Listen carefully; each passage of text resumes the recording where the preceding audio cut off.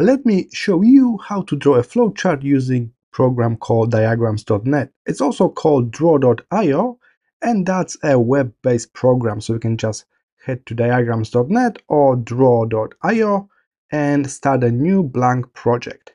You will end up with this empty page just like me. Now we can click plus more shapes on the left, and be sure your flowchart shapes are turned on. So just click here in the checkbox and then apply. Now we can open this whole flowchart group, and it's really easy. We just need to just drop and drag those shapes to our page. If you hover your mouse, you will see what this shape is for. So if you cannot remember, you can always wait for the prompt here. All right, this one or this one, they can be both used as the start shape. So I drag it out. Now I need some kind of process for like step 1, 2, 3. So I search for a rectangle-like shape. You can even stretch it a bit. It's vector-based, so you will not lose any quality, so that's a good stuff. And if you want to type inside, just double-click on it, and then you can type your instruction in.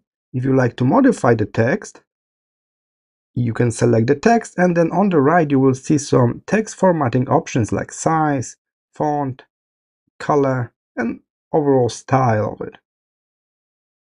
If you click on the shape, then there are some styles for the shape as well that are predetermined, but you can decide yourself about the fill color, line style. All of that can be adjusted on the right side in the style panel.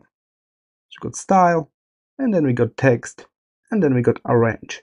3 panels, very handy. They're all on the right side.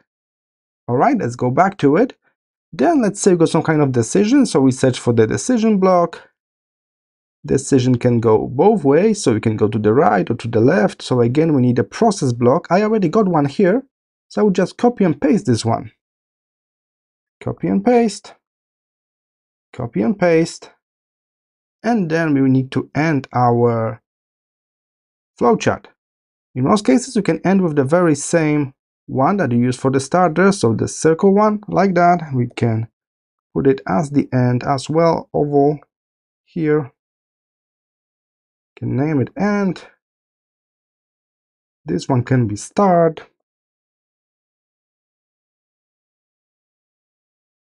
And now the question is how we can join them all together. It's really simple. Just hover your mouse until you can see this green indication, like this little green circle. Click on it and you can drag out the line. Now stick this line to the next block. You can even customize the style of this line, how thick it should be, what color. Do you need an arrowhead or no? You can customize it over here. And if you like this style, you can even set it as default. So the next line we're making will be exactly the same. So now I hover my mouse here and I pull the line from this shape here. I hover my mouse here, stick it to this guy. Same on this side. And this will bring us to the end of the flowchart. The good thing about diagramming software like this one, like versus doing this in some kind of different program that is not designed for diagrams, like let's say you want to just do it in Procreate or Microsoft Word. In this case, our connectors are sticky. Take a look. Even I move this around, the lines are still maintaining the original flow. So the lines are sticky, so it's easy to modify and reformat your diagrams. So that's how you can design a flowchart using draw.io, also called diagrams.net. It's a free website without any ads or features behind paywalls and stuff like that. So it's really great for like academic or professional purposes. I hope this short tutorial was helpful, and I will see you in the next draw.io tutorial.